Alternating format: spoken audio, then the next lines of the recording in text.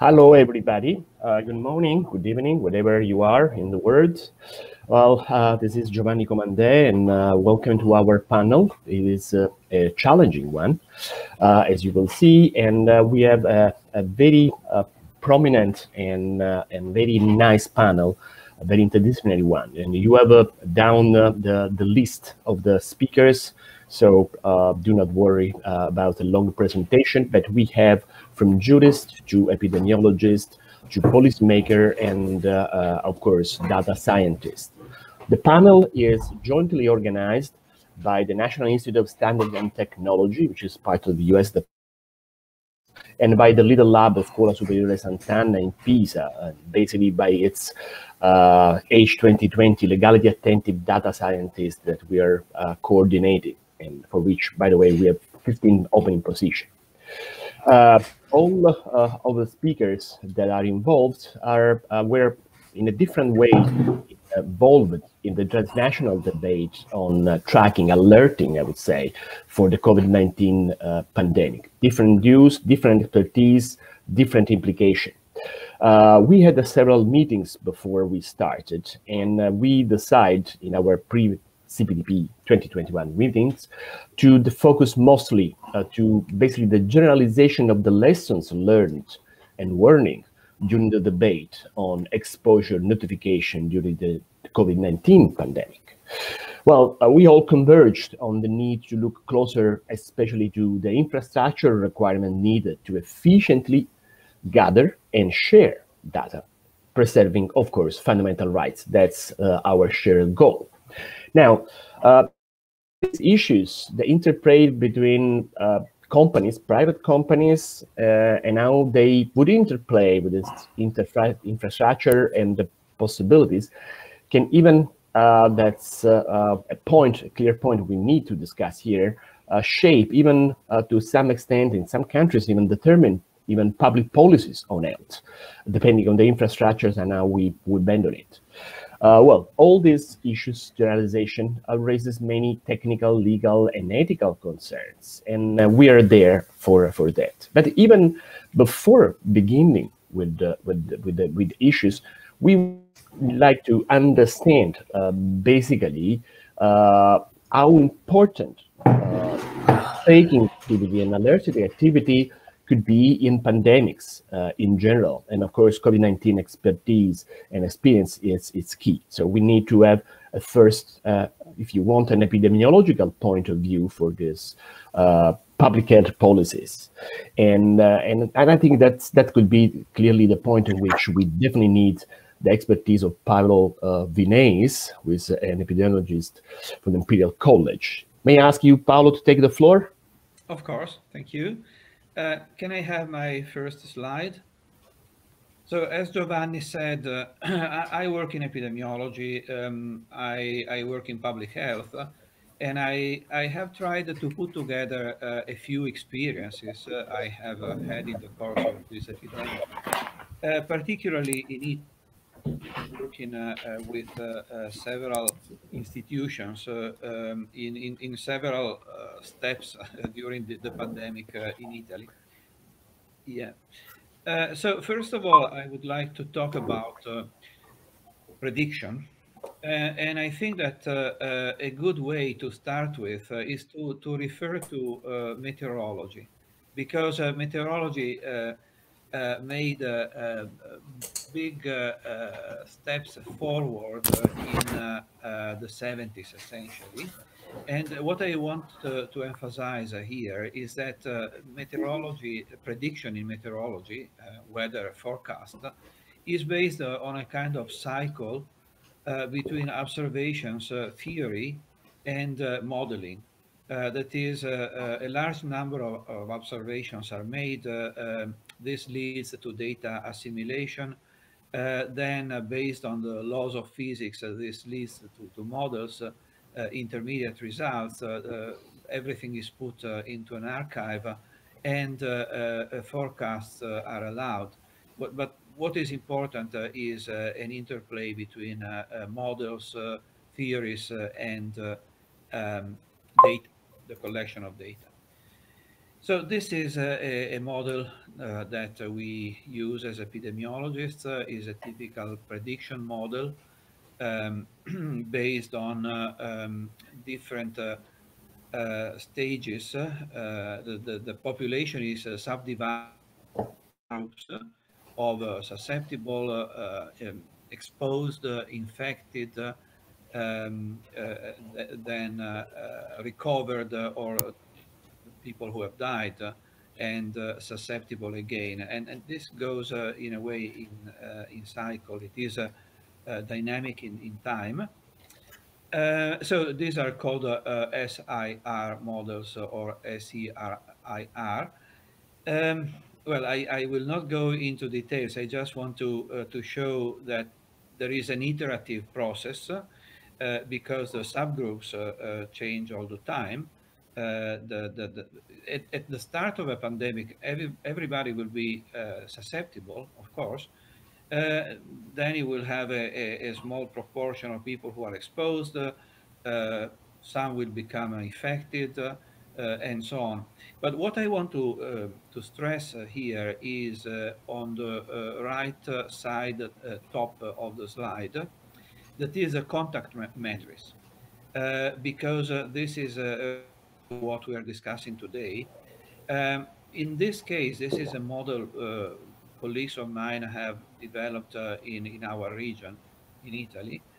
In this case, contact matrices were based on assumptions. That is, um, uh, they made assumptions about the degree of contacts between people, among people in different categories, like different age groups.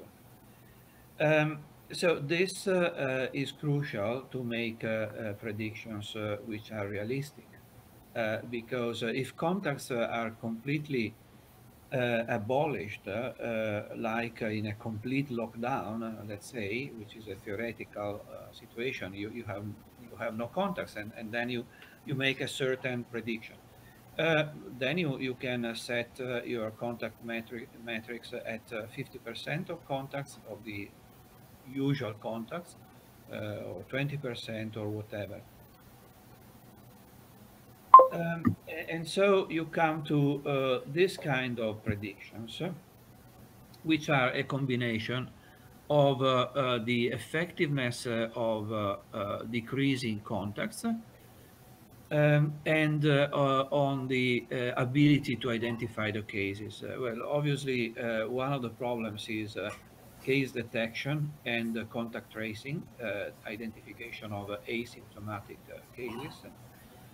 So depending on the combination of these two axes, you can make different assumptions. You see that on top you have different levels of contacts, different levels of the contact matrix variable, and which is compared with the effectiveness of contact tracing or case detection and contact tracing.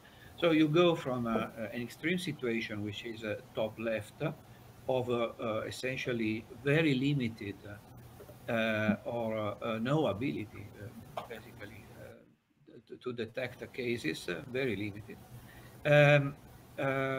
No, sorry, very limited. And also limited ability, limited ability to decrease the contacts. Down to the bottom right, where you have maximum levels for both. So maximum levels to detect cases and their contacts, and maximum ability to decrease the contacts based on the assumptions on the contact matrix. So this is, in a way, it is a theoretical. It can be improved with actual observations. Sometimes the actual observations are not made in real time, and that's why we would need tools like mobile phones or other tools to measure in real time people's contacts, particularly mobility of the people. The next one, sorry. Yeah, so I just want to say one word and prediction models, because to be sure that they serve society, you have to be careful. In a very, in a nutshell, this is what we say in a paper we have published with Andrea Saltelli and others in Nature last June. Basically, we say that politicians shouldn't use the models as a truth, as a scientific truth, but they should be careful and be aware of the implications, but also of the assumptions and limitations of the models. But also modelers shouldn't project more certainty than their models deserve. Um, in other words, there should be a kind of interplay between scientists and policymakers under the awareness that prediction models have limitations and are based on assumptions as those I showed, like the contact metrics. The next. Yeah, this is an example of use of mobile phones, which was done in a completely optimized way by Professor Dino Pedreschi at the University of Pisa. It was extremely useful to track the mobility of people during the pandemic. So it showed several different interesting results.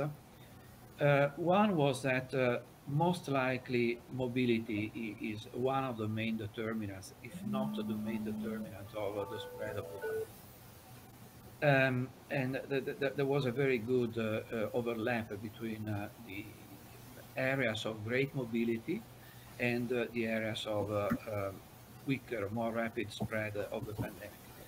The is that you can also in some way estimate the impact of measures of containment of the pandemic, like the lockdown.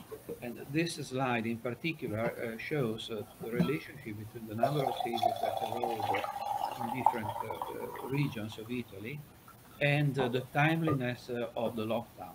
So as soon as the lockdown was implemented in certain regions, you saw an effect on the pandemic, but also you see that when the lockdown was implemented before the pandemic reached its full expression, like in southern regions, there were very few cases in the first wave.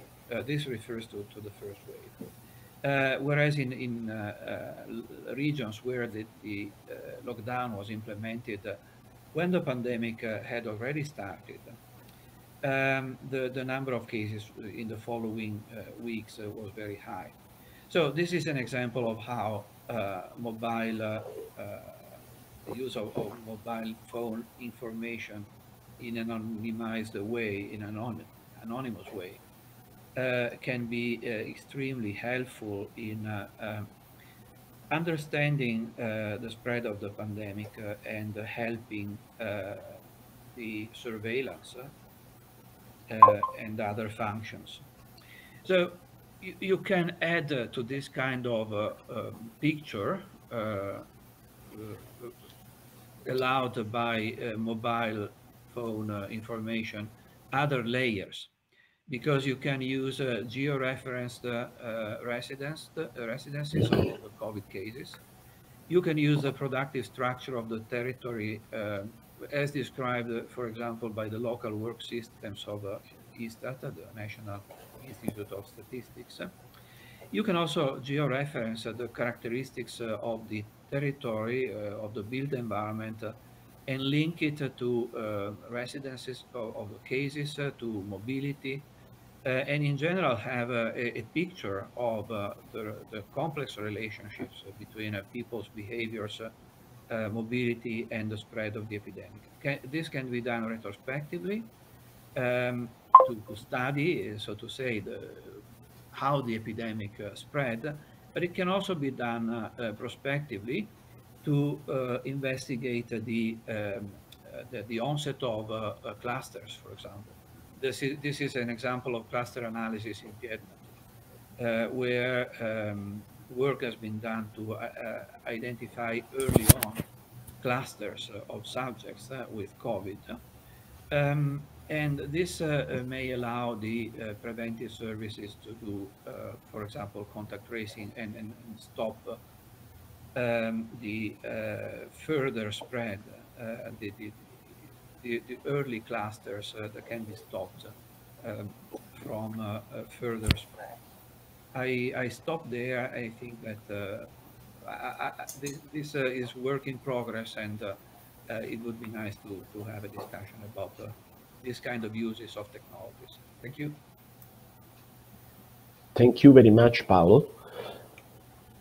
Well, I mean, if I can simplify, maybe to oversimplify, tracking data, I mean, are important. Information and mobility are basically the key, because they enable to choose the degree of lockdown, for instance, that should be taken.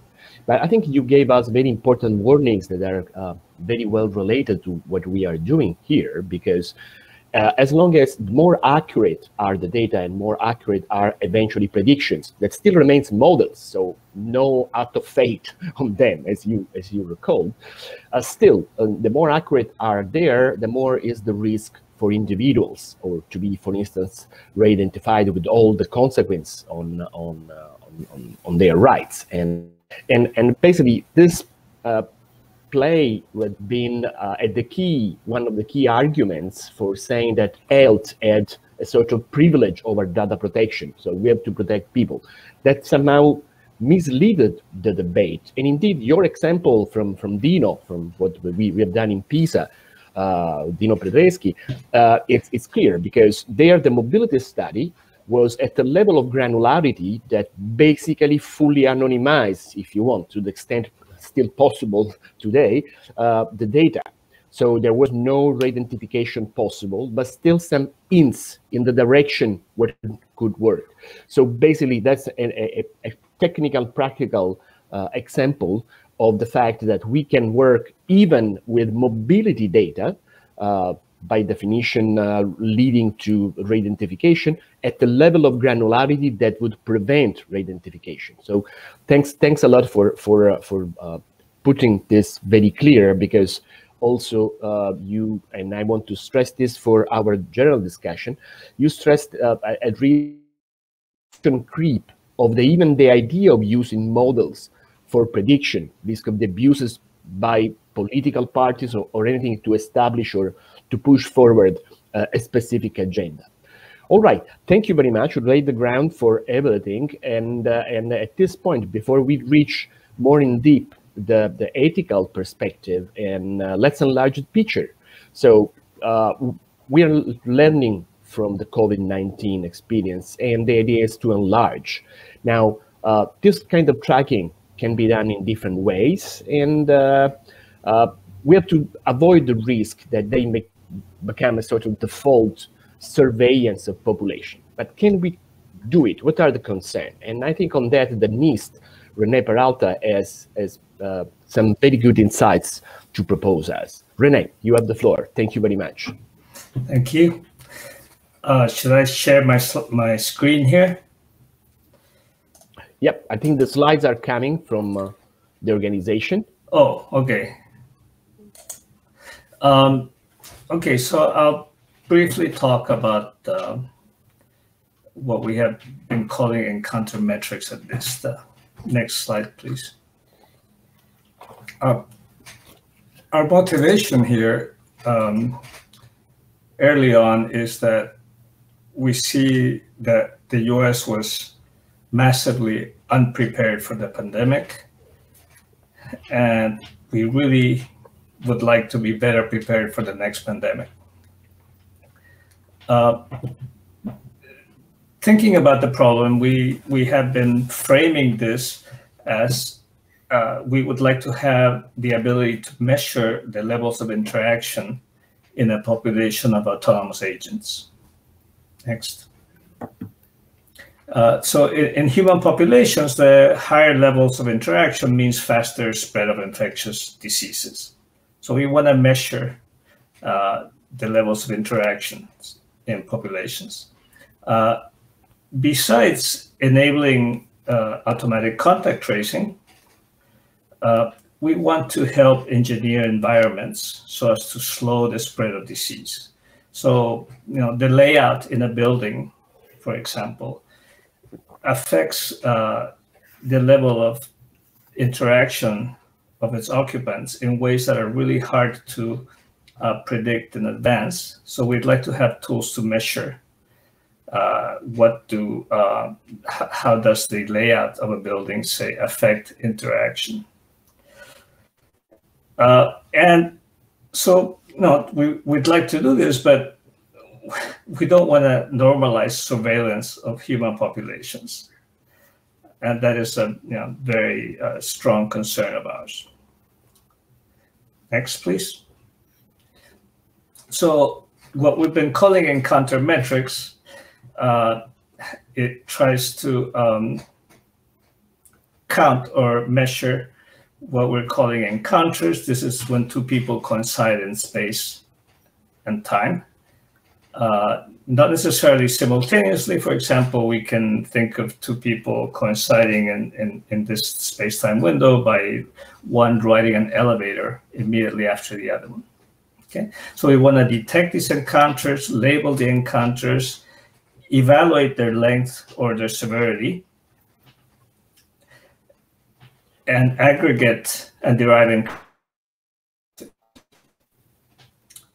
Next, please.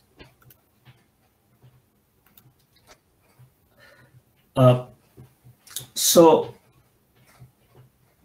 there's a problem that requires mitigation, a problem that is present in the Apple-Google approach to this, which led us to not use the Apple-Google approach at NIST and not recommend it either. So we're constantly exposing our identity to machines. So when you're in front of a security camera or a traffic camera, face recognition software might very well be, identifying you. When you swipe a credential for accessing, a building or an elevator, again, you're exposing your identity to a machine. When you use a credit card or at the bank machine, you're doing the same. So if you, at the same time you're broadcasting these pseudonyms, which is what's being done in most of the applications for contact tracing now, then these pseudonyms can be linked by these machines. And in the context of contact tracing,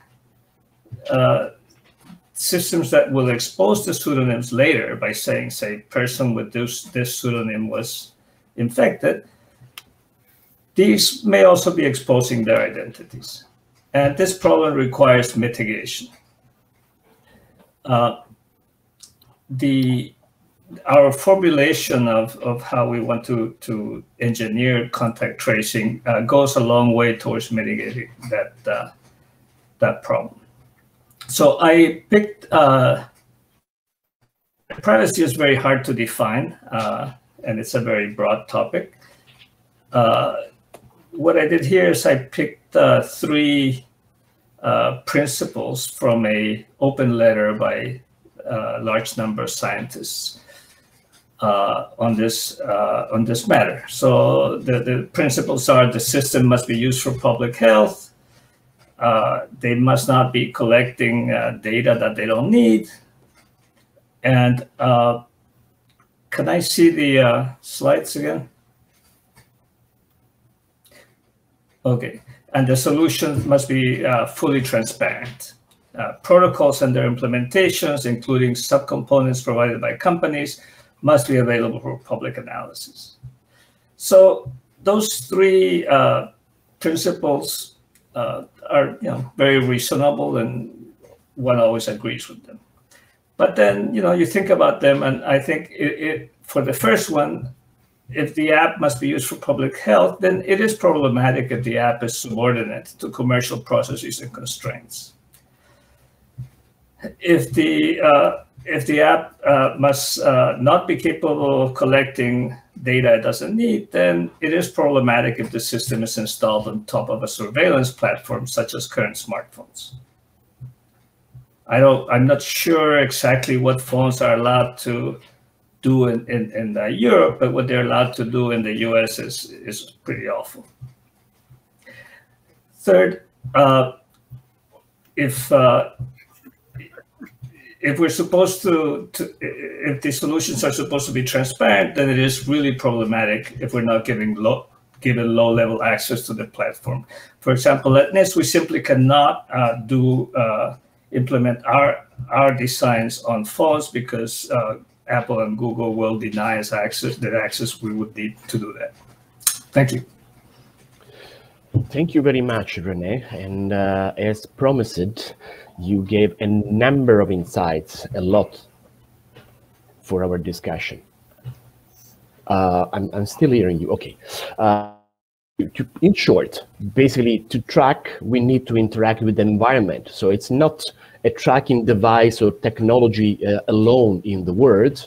And often those tracking tools are related to other devices, databases, and that's where the risk lies, because there could be more easier re-identification. Now, if I understand it correctly, I mean, your approach, the NIST approach to that sounds like a music to EU experts, at least, because use the language of the minimization principle, for instance, and transparency. But once again, this goes to the core element in the battle between approaches. You gave the example of using a mobile phone, which is used for a number of other things, even without the awful things you mentioned in the US that are gathered. Still, I mean, you use your mobile phone to pay, to read the newspapers, and so on and so forth. So at that point, there is a key risk that would bring, but probably we won't have the time to dig in that, and a number of other issues, because if you do not accept extensive access, you might be impaired in actually using your phone. So that's a problem, because you won't be able to read your favorite newspapers, for instance, or do all your shopping online on your phone. So that goes also producing an interaction with the consumer law that has a clear impact. But as you mentioned, the point is how these pseudonyms are broadcasted. And on that, I think we have a lot of lessons to learn from the experience we had from COVID. And actually in the so-called battle of models and approaches, on which Carmela Troncoso was a key element at the forefront. So my question for you, Carmelo, is basically, do we have lessons learned with this issue so far? And what are the perspectives from the technical point in view of broader infrastructures to deal with tracking in the future as well? Thank you, Giovanni. I'll try to answer a bit of that with my experience in this big adventure that has been the COVID tracing apps, and there are a lot of lessons to be learned. I guess my slides are coming. So what I want to talk about is how we got here, and a little bit about where is it that we got to, which may or may not be what we imagined. So when we were brought into this problem, the idea was that contact tracing is a key basis for stopping pandemics, as we have heard many times, but the traditional way was being overwhelmed by the sheer amount of cases. So technology is there to help. And the proposed solution, and I must stress that this was not that we proposed to use app. The proposed solution that came was to use an app with the idea of leveraging phone sensors, because the pandemic was here, technology had to be deployed at the speed of light, so we didn't have the time to go and have new infrastructures that could make things better. And when this problem got to us, we actually didn't hear we want to build an app. What people wanted is an infrastructure to leverage the phone sensors, because an app is this thing on the phone.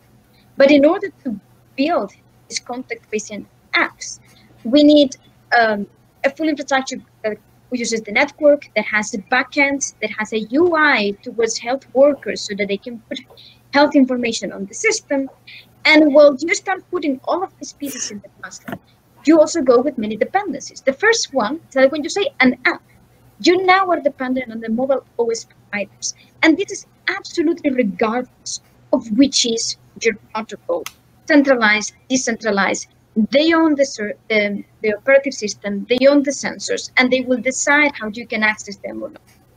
You also will depend on how cloud infrastructures are built, because it turns that these apps, we want them at an unprecedented scale worldwide. So countries have to build this thing, countries that so far don't have such huge infrastructure. Most of our infrastructure, even governmental one, is privatized. It runs on private cloud. Especially the health system has little infrastructure of their own. As a result, some of the apps that we have nowadays, different countries in the European Union even have their cloud part running on the Amazon Web Services, because otherwise they could not include. And all of this creates dependency. And these dependencies is why it matters. Because once we have an infrastructure, the infrastructure is still hard to remove. It's like a road. Once we build the road, and we used to use it to get from one place to the other, people remove it. The road is there. And even if, ages after, we have a highway that goes, the road will still be there. And people will still be dependent. And also, infrastructures are hard to control. Rene already spoke a little bit about it. Once we have this data, there is no way we can really stop how it is being used. I appreciate very much, and there was in the previous panel a lot of talk about, okay, as long as data is used only for the purposes, well, the data is there. And when it is there, how can we stop it from being used for something else? And while these apps were being deployed, we have many examples, some here in my slide, about how this data, whether it was collected by the apps or it was collected by other means like pen and paper forms, it was used again and again by private entities or by public entities like law enforcement for crime fight. So it is not the case that we can really have a lot of control once we put out there. And it's with this in mind that we tried, when we made this design from the PBB3D team, to assume that we can try to move. So what are the things that people typically try to use? Identity, location, because location reveals a lot about identity, also reveals a lot about people, and also relationship. Who talks with whom, how often, how frequently, how long are these interactions, and so forth and so forth. And what we did is to decentralize any operation that was associated to this, to make it. And with this, we also wanted to achieve something that actually is in all of these speeches that we hear about, that data should only be used embedded purpose limitation by default. The app is so limited in data that actually is only useful for proximity notification. And that means that, yeah, we did not have epidemiology used for research data. For what is worth, we had considered, if you go back to the first version of our guide, we actually had their functionality. Through the development, it was clear that the Bluetooth data is very noisy and would not be useful for epidemiology. Actually, at some point, we had a conversation with epidemiologists, and they said, we will not make decisions based on this data. So while I appreciate that for research is very important, we cannot use a non-pharmaceutical intervention that is there to as a research tool. I'm extremely happy if any epidemiologist wants and comes to me to design for them privacy preserving means of doing research on the pandemic. But we cannot conflate Because once we confide, we're back in the previous part. We have an infrastructure that we may not be able to control. And the way in which this is built, it means that if you want to augment the purpose, you have a high cost because you need to make changes in the infrastructure. And the button that the infrastructure has is that one, it is smooth live. But the good thing is that it is hard to change. So now if we want to augment, collect more data, more things, it needs to be obvious. You cannot do it yourself. And by also eliminating all of the data, identity, location, and relationship, we increase the cost of abusing the data. And Rene again gave an example. Sure, if you have a camera now in front of a place that also has a Bluetooth sensor, you can link. But now the amount of times that this can happen is much, much smaller than with any of the other approaches that are out. Of course, it was possible because we need minimal information going around if an app something. So where we are now, okay? We really produce a limited infrastructure. So it's very hard to do with infrastructure. We have anything else other than these notifications. But we still are in a power imbalance. We have strong dependency on the mobile operating system, Google and Apple, and that means that they have all the power. And we have seen this again and again. We also have that because they are there, they could also become app developers, making this exposure notification express and getting themselves embedded in the health infrastructures of any country. Again, this is not, I think, especially because we actually created this particular protocol, but because this is on an app, this is on a mobile system. The fact that some states in the United States went for the exposure notification express is not because they like the privacy. It's because there was no way they could develop it in any other way. And at the end, they were. And I also want to note that the fact that they are in control of the operating system and they can kind of limit how we access led to API decisions that influence both the amount that the epidemiological decisions that we could make on the app and also the privacy that the app gets. And then I'm happy to talk about this in the questions. I don't want to delve into this other than they actually had a difference. And also we have that apps have limited impact. They do have some good effect. We know that notifications through the app get like half to 1 day earlier than notifications through the phone, which is good. That's one of the goals that these apps had to really break infection chains earlier. And we also have evidence of augmented reach, that it reaches people that don't live in the same household and they have never been called by a company. Now, adoption is very low. So that means that maybe the effect is not as much as desired because we don't reach as many people. Why is adoption low? It has nothing to do with the protocol. Some people say it's not needed. People amazingly say also, my privacy. People are so used to that whenever you have an app, you have so much data embedded on it. But now it doesn't matter to have any protocol. It's not trusted. And of course, we have the people that say there is no COVID, why would they install? The other part where we have limited impact is because the integration in the health system was not easy. So all of this infrastructure to actually have doctors giving information to the app did not work so well. So we have a lot of delays that are not really about the protocol and were things that were really, maybe not thought through or with not enough time because it had to be developed at a speed that maybe was not the best. The good news is that, as I said, they don't have a good effect, and also that even we have this power, at least this power is now in the open. For the first time, we really could see Google and Apple capture a market like in the front of our eyes. Normally, these things happen in the back, and then have hearings in the United States year after talking about it.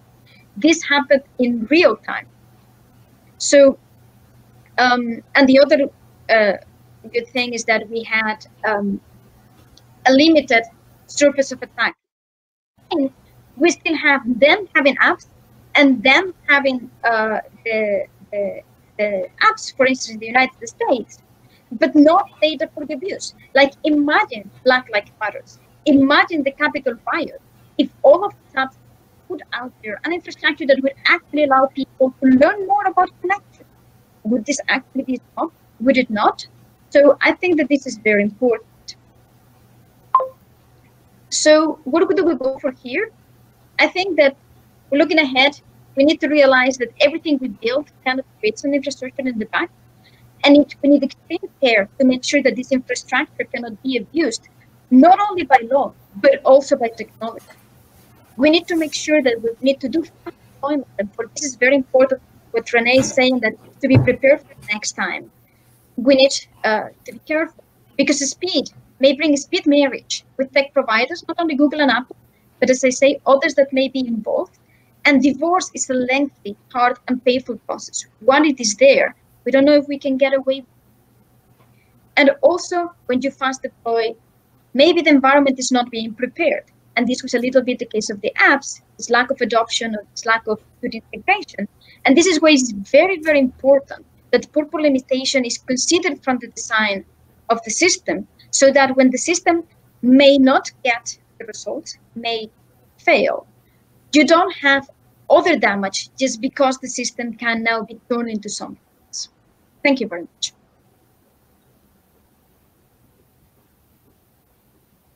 Thank you very much, Carmela. I mean, you gave us a very clean picture that I would say to some extent scary. It is clear, as it was to many of us during the debate in the first wave of the pandemic, that the whole discussion on app yes, app not was misplaced, because the key element was exactly the infrastructure leveraging eventually the apps. And that was once again the argument using in balancing fundamental rights. So you touched and basically asked a number of questions to all of us already. I mean, putting on the floor. One element is the control of the infrastructure, as you clearly demonstrate, I think. But again, there is a function creep there issue. I mean, the risk of abuses of collected data. And that can be always done, no matter how secure, how large is the granularity that is involved. Now, you basically asked a couple of questions that I think it's important to bring to the open, because they also goes to the policy matter that will be next. So protecting data is possible technically, but increased costs. And in any event, it doesn't avoid any risk or entirely the risk of abusing them. So one key element, one issue for the discussion is whether or not cost is a deciding factor. Time was a deciding factor as well for the marriage you mentioned with the big company. And one other issue, I think, for the discussion is there is a clear and well-known imbalance with big companies. We rebalance it, building alternative infrastructures. Final, and that's, I think, a key for policymaker that opened the floor for Estelle, it's how can we technically and legally avoid path dependency, what economists would call path dependencies. Once you are married to an infrastructure, there are costs of getting out, your metaphor of the divorce. And this is a key element to be kept in mind to develop next generation tools to protect ourselves from pandemic. So a lot of promises have been done and have been put forward. Have all been kept? I mean, all promises were fulfilled. How was the impact on this, and how could be in terms of policy making? What's your point of view on that, Estelle? Thank you, Giovanni, and thank you also to Carmela for highlighting already a lot of very important points for this discussion. I'd like to focus on three specific points that you just both mentioned.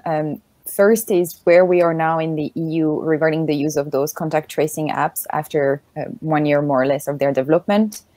Two, what does the building of these apps meant for the tech companies' power and what should be maybe the policy response to this? And three, what can we learn also about the development in outside the EU and the way those apps are being used, reused, and repurposed? So we've been living in this pandemic for a bit over than a year now, sadly, and governments and companies work really quickly to develop exposure notification apps through, although the evaluation of the necessity of such tool still remains a question. As Carmela mentioned very quickly, a lot of people came to all of us saying like, we will be building an app, but there was not a pre-conversation of whether the app was the necessary tool to do that, even though there is, of course, an agreement that contact tracing is very important in the case of pandemic, and it needed to be increased and developed further as the number of cases was skyrocketing. So the epidemiologic need of contact tracing and the need for the public health response was there. The need for data is also there. And the question was then how to use it. And so we still don't have the full answer at this stage of whether an app was needed and whether or not it has really helped in the response in 1 year later. We also still hear that many countries are lagging behind on just doing normal contact tracing, because even though you have an app or you have other system, you still need another infrastructure behind, as Carmela mentioned, to be able to make those, to be able to reach out to people and make sure that there is a follow-up on any exposure notification. We do not have at the moment updated numbers on the uptake of all the apps developed by the different EU countries. We had several numbers after a few months here and there. There is no harmonized number on how it is going, but we do know that there is in the vast majority of countries, the numbers remain quite low. Beyond the legal consideration of whether or not those apps were needed, their development raised and continue to raise a lot of questions for the protection of fundamental rights, including the right to privacy. In many EU countries, there was at least a conversation on the right to privacy, and we would probably be in a worse situation right now that if the protocol like DP3T, for instance, did not exist. And there was a lot of work done by Carmela and others in making sure that at least we would have safeguard in place for a model that was pushed on us, even though there was not a prior discussion of whether or not this model was the one, the app model was the one that was needed.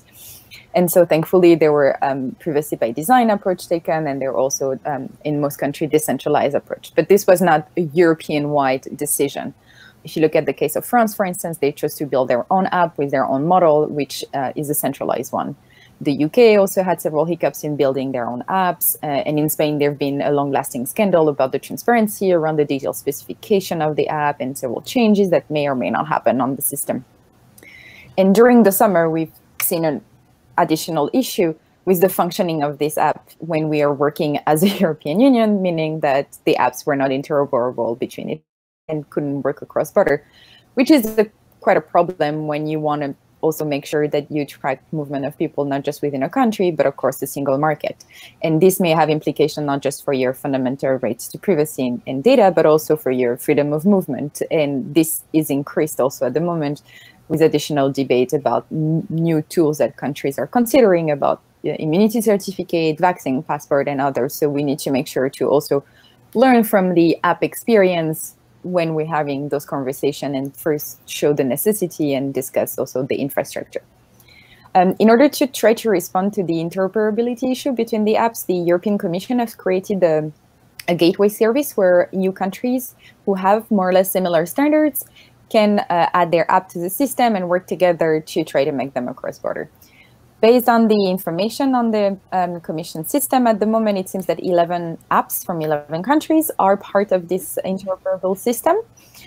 And still also based on this information from the Commission, we do know that there is at least 2 countries, France and Hungary, who will not really be able to be part of this system because they chose a centralized model that does not, that is a barrier for this interoperability.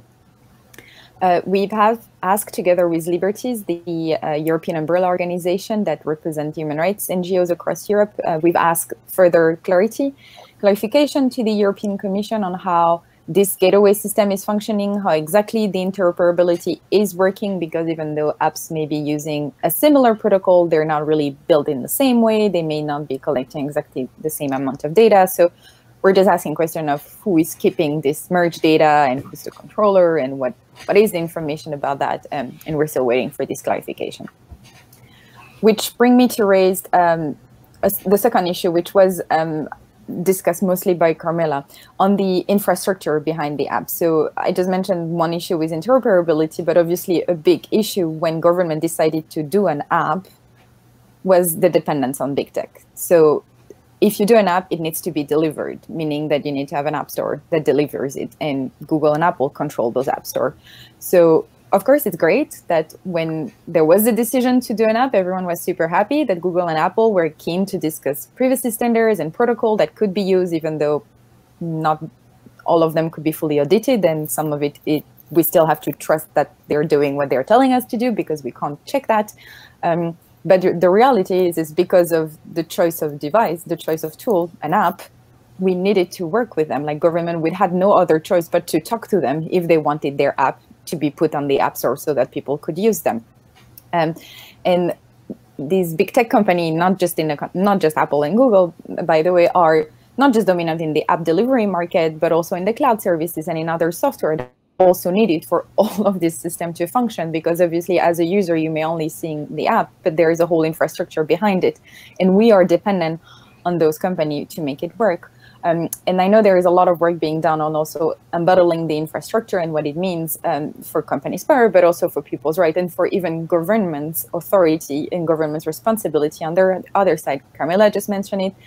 There was also a great presentation at Privacy Camp earlier this week by Seda Gorstedt, who presented the work of her and some of her colleagues at the University of Delft, looking into the power that this company hold over infrastructure and what could be changed to develop a more sustainable shared governance model. And so basically what has happened to the internet, who was also built to be, or to the web to be open, free and secure and for all, is also happening to the infrastructure model, where it's slowly becoming more and more privatized, which has direct consequences on people's rights, on government's ability to do their jobs, and it also adds a competition aspect to it, as it's always the same few companies that have different shares and different powers on those infrastructure. Which leads me to my final point on designing better governance model for the future. Now, I know Michael will touch on some key European legislation coming up, so I'll leave him to do this big policy unpacking. But we do need to look at how also other countries are, they've been developing contact tracing, what we can learn from it, and what maybe are the safeguards that we can put in place in addition already to the one that was developed here in order to avoid this scenario. So when we're talk about the quote-unquote return to normal life post-pandemic, which hopefully will happen, we need to ensure that this is not just about us going about our lives and bars are opening, but also mean that rights that have been restricted during this pandemic, whether or not justified, needs to be regained. It means limitation that existed needs to be lifted, and it means that also tools that could be turned into surveillance devices needs to be stopped using, and the information that was collected that is no longer needed needs to be deleted unless it's for specific health connected purpose. This may be basic to say we're no longer in emergency mode, therefore let's restore the rights, but we're often told as privacy activists that we create doomsday scenario, that those things will never happen, that we're just being too alarmist, and this is a pushback to the safeguard we try to put in place. And then suddenly when it happens, government rush to us and be like, okay, help us, what are the safeguards here to put in place? And we did this, but we didn't see this and this and that. And so this conversation needs to happen the other way around, not at the moment that we're seeing in some countries like Singapore, for instance, where the COVID app was developed, one of the first countries to do that. And now the data can be accessed by law enforcement, which is something that we really, really warned from the beginning. Carmela mentioned it also in her speech. That purpose limitation was key. This is to respond to a public health issue. This is not about law enforcement. This is also not about tracking for advertising purposes or any other reason. This needs to be used for a clear purpose, and we need to make sure that when the data is no longer needed for that, it stops. There are also countries where the apps were built and developed by the ministries of interior. So from the get-go, they were done to be able to monitor people and to surveil them. And this is really not responding to what was presented as the need for those apps. So this, weirdly enough, might also be another area where I actually see the power and the prevalence of big tech companies, because we're dependent on them on the infrastructure. Government might even go to them to get access to this data, and we might need to rely on them as citizens to push back. Can you go to the conclusion, because time is running up? Yes, sorry, I'll just conclude. So the last point is that you may be telling me like, okay, you're talking about Singapore, you're talking about other countries, but it's not because we're in the EU that those abuses cannot happen. And that's why safeguards are important and the discussion on necessity are important. We saw in Hungary how extension of GDPR rights during the pandemic, during the first wave of the pandemic, and this is just unacceptable. It was not necessary, it was not needed, and it needed to be restored. And so really, when we're going to have this policy discussion of what it means to going back to normal, what it also means, what are the safeguards and what a lesson that we learned from that is that we need to lift all of these emergency measures, restore the rights, and make sure that we have those conversations about necessity of the tools and ensure that they're not being repurposed for surveillance. Thank you. Thank you very much, Estelle. I mean, you had opened a notion of questions. We have no way to track whether big companies are keeping their words. There are differences that are purported between democratic and non-democratic countries we should control. And your last example about Hungary showed that the rule of law cannot be taken for granted at any rate, at any time, in any country, even within our EU borders. And so you laid the ground for Michael intervening on these issues and specifically on the legal dimension. But let me remind that you said clearly that we lack data on the impact of the apps on everything, and that's true. But we do have data on. To some extent, and this is to provoke all of you. Meanwhile, a number of questions are putting in. In Italy, it took days to reach a few millions people downloading and working, and at least enabling and downloading the app Immuni. It took few hours for people to give a humongous amount of personal data just to get a 150 at most cashback from the state. And this was done actually when the app was collapsing in giving all those data. So definitely there is an issue also on how the public debate on these issues have an impact on eventual whatever technology, whatever approach we have in this uptake.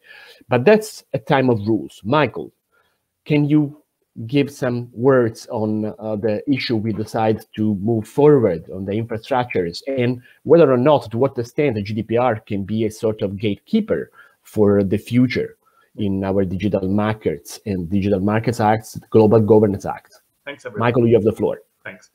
So with Carmela, I was part of the DP3 team working on these issues. And I think, as Carmela has laid out importantly, any app, regardless of how you undertake it, is a public-private partnership with a large technology company, and it has to be treated as such.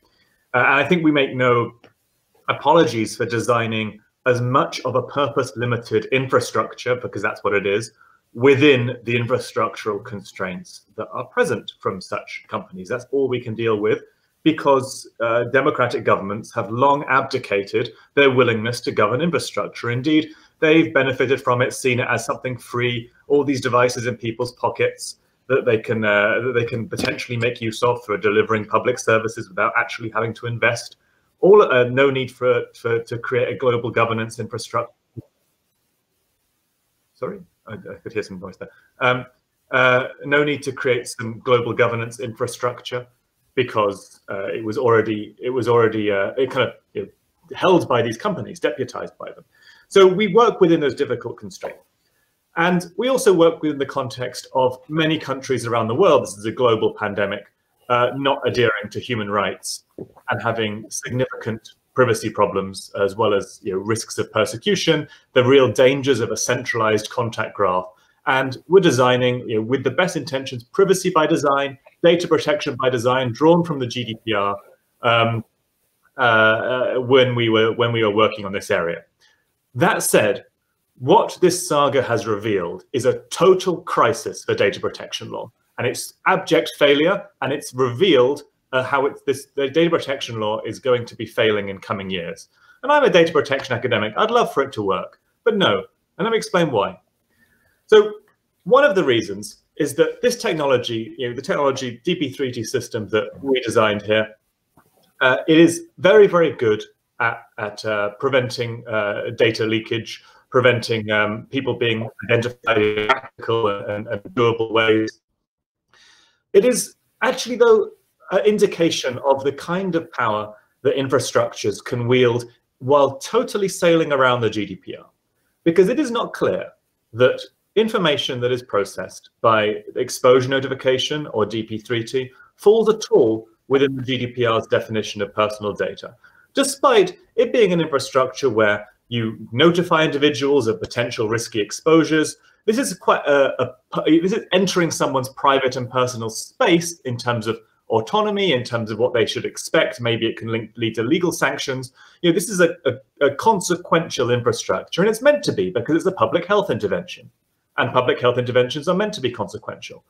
But what we're seeing here is a infrastructure where sensors, mobile phones, can plausibly claim and say, this is privacy by design. We are processing data that cannot be linked back. At no real stage is it feasible to link this data back to a natural person at scale by a cloud provider or by some other provider, because it's been designed that way. There's a few points where you might think, oh, it could come into data protection as a technicality. But when we're talking about identified or identifiable personal data, this information is not clearly falling under that category. Centralized contact tracing clearly does. It's identifiers that can be decrypted to an identity. But in the DP3T and exposure notification systems, that is not the case. So you slip out of the material scope of data protection law quite quickly when you do a proper rigorous analysis of the technologies, and any approach to pull it back in appears quite tenuous and definitely not something that you want to build a regulatory foundation on, like saying you got your IP address when you uploaded your identifiers when you were infected. Maybe that was how it's personal data. Well, that's not actually relating to the use of the tool. So personal data we slip away from a bit. Data controllership, it also forms a crisis for. So we've got a lot of interesting case law from the CJEU that says you don't need to see personal data to be a data controller. So privacy enhancing technologies are not taken out of scope here. But when we're looking at the role of Apple and Google in taking academic research, deciding to deploy it in the infrastructures that they control, adapting it, changing it, making design choices that maybe, as Carmela indicated, weren't always ideal, it's clear they're exerting control over data processing, but it's not clear that this data is personal data, and they're certainly not seeing this data, but they are enabling a function. Why this is interesting, and I think what is very important that this pandemic revealed this, is that these are the exact kind of technologies these companies are looking to deploy for understanding populations, for delivering advertising across populations within infrastructures they control like Google Chrome, for targeting, micro-targeting, in ways that do not clearly fall within data protection law. Now, there's some argument you can make under actually English law they might fall under. There's some case law on individuation, singling out, for example, the recent Bridges case around facial recognition and the case Vidal Hall around Safari workarounds. But this is not very clearly upheld by the Court of Justice in its case of Breyer, which is very famous, and we'll see where the jurisprudence goes here. Either way, we suffer because it's not clear that we can label operating systems data controllers for everything that happens on a phone. And it's also not clear that we can label personal data protection as being the tool that could help us reclaim these infrastructures in a more democratic way. So where do we go from here? Well, I'll draw attention to the Digital Markets Act that the Commission has proposed. Contains provisions around opening up app stores, ability to get access to sensors in hardware or fundamental APIs. It's going to run into a very, very long period of debate. This is going to be heavily litigated. It may never see the light of day in actually installing a third-party app store on Apple, or in practice enabling APIs to be accessible in the same way as they are to Apple to third parties.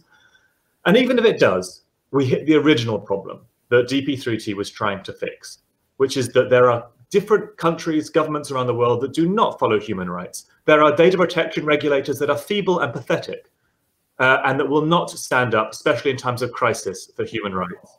We cannot rely on them. So we end up back to where we started, deputizing large infrastructures that do our privacy governance for us because governments have stepped out of the way.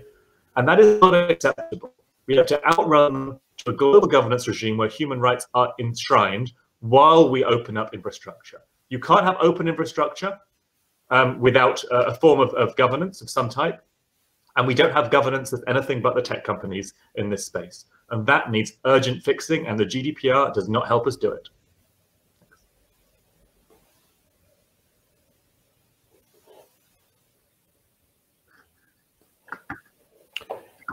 Michael, we don't hear you anymore. I stopped talking. That was the end. Yeah, okay. Thank you very much, Michael, also for keeping the time. That's very intriguing what you said, basically, that there is a larger problem of impact because the infrastructure as such, the idea of using this technology can be the problem. Now, we have 9 minutes left.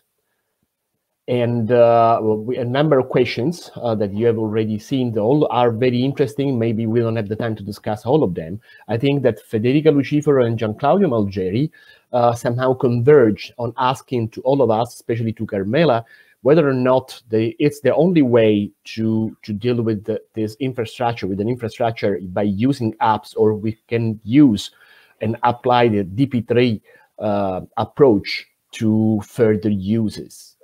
What's your take on that, Carmela? Please be short, everybody, so we can take more questions and more angles. I think this is an excellent question, right? So the question number one is, can we use the infrastructure without apps? Let me go back and say that we built the infrastructure for the apps. Okay? So the infrastructure that we're using are already kind of the apps on the phone. Now the question is, can we do sensors outside of the mobile system?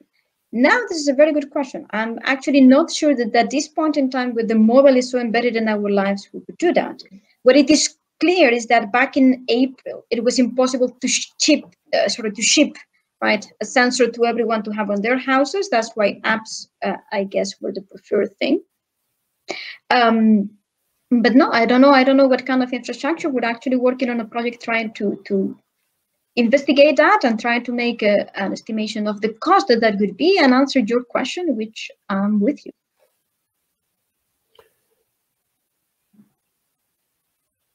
Thank you, Carmela. Is there anyone else that wants to intervene on these points and issues?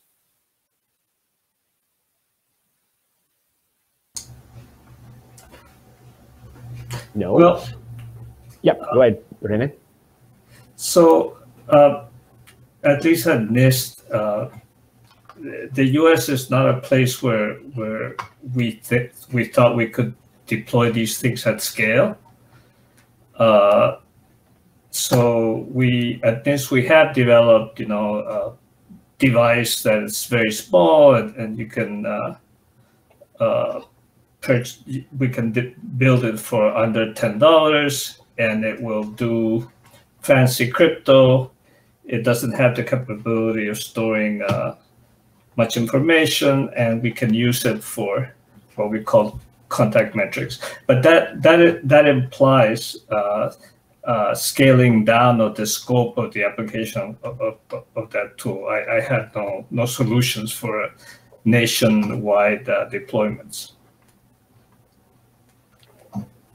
Thank you, Rene. We have a few minutes, and I think there is a clear question to us jurists by AISTE that it's just adding to another question, basically whether or not we consider the GDPR as a master of nothing, so as toothless at this point. And that, I think, goes not only to Michael, but also to the possibility of using the technology actually without having personal data, so not identifiable ones at this stage of technology. So it goes back as well to Carmela and Rene. Michael? I think the GDPR is toothless because no one enforces it. That's the main. But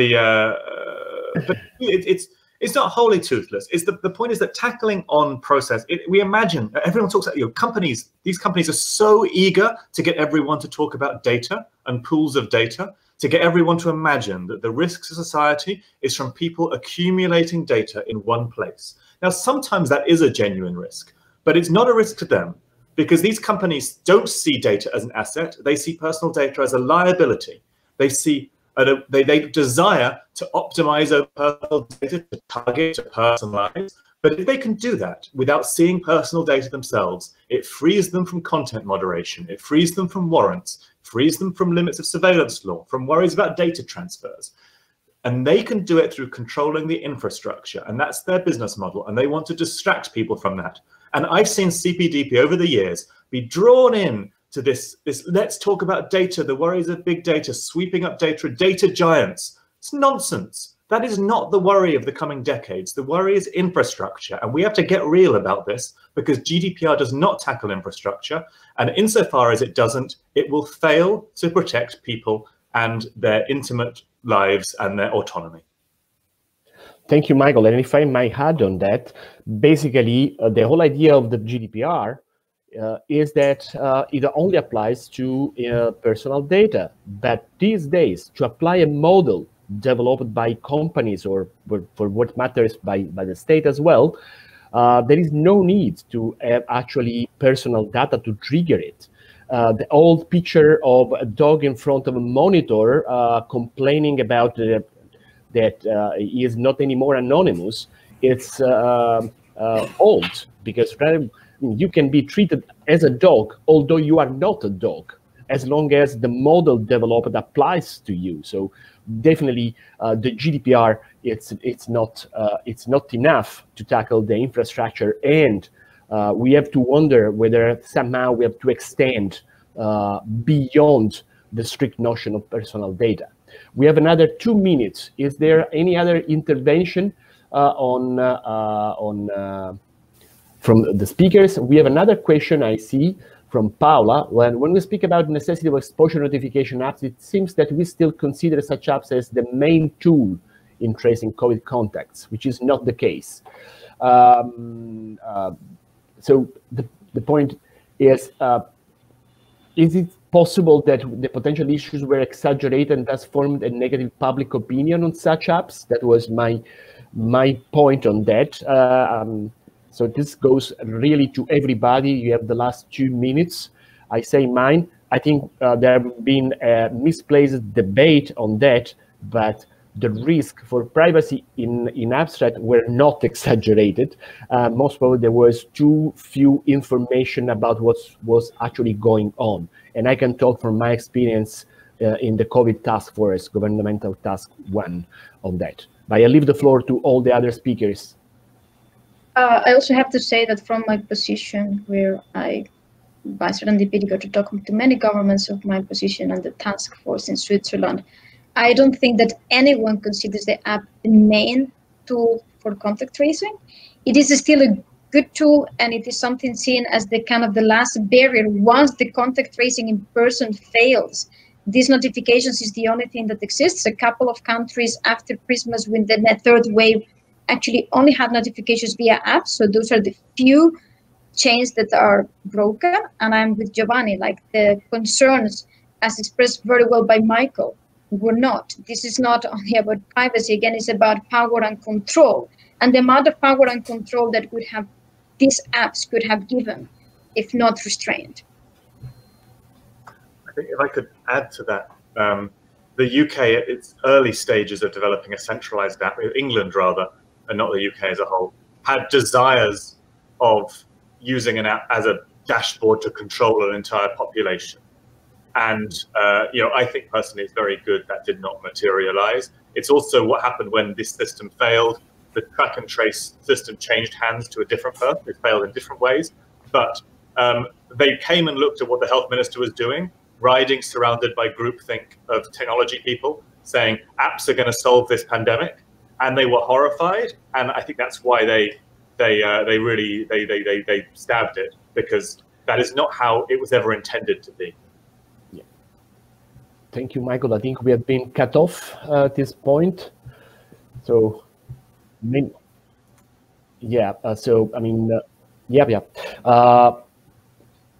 thank you very much, Michael. Our time is up, so unfortunately we have to cut it here. But I think, as we discussed, that this group shall be meeting somewhere else trying to keep going this discussion in the public. Thank you very much to all the speakers, to all participants for very intriguing questions, and enjoy the rest of CBDP 2021.